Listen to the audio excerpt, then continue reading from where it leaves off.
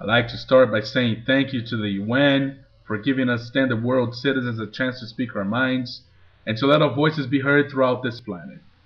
We need to face the fact that the world today is one big nation, and as a nation, we have capable world citizens and the technology that can solve most of the problems we face today.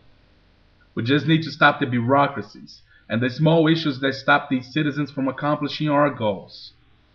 There will be no peace with war, and no stopping violence with more violence. We should all look into new ways of accomplishing world peace. Weapons of mass destruction and imposing fear into someone else's land is not the answer to our problems. We are all created equal, with different mindsets and social stands. But this doesn't give us the permission to overcome another nation's decision for their own people. We have to keep in mind that we all have different cultures, different ways of dealing with problems. We should have boundaries between rich and poor, black and white, Christians and Muslims, and so forth.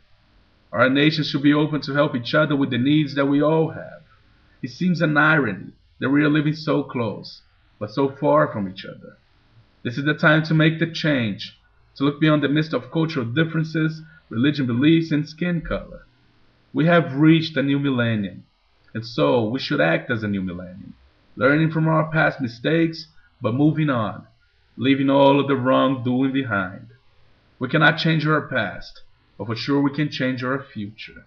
And the future is now. Now is the time to act. Let us stop the hypocrisies, and let us really start thinking on how to solve the problems we are facing in front of us.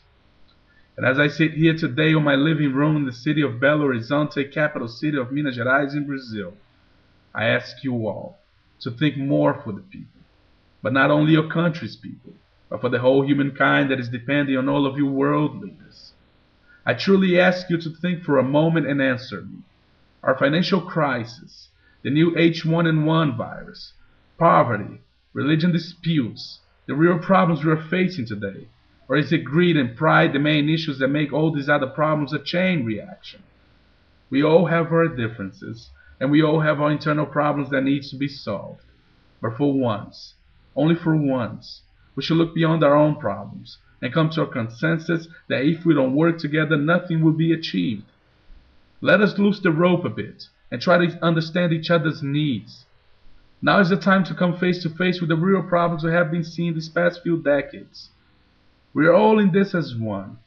We are all in this as the United Nations. Or better said, we are all in this as one nation.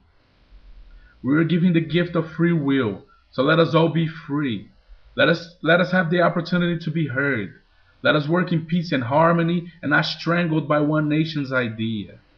It is not difficult to solve our problems, as long as we put real effort and we truly obey our commitments.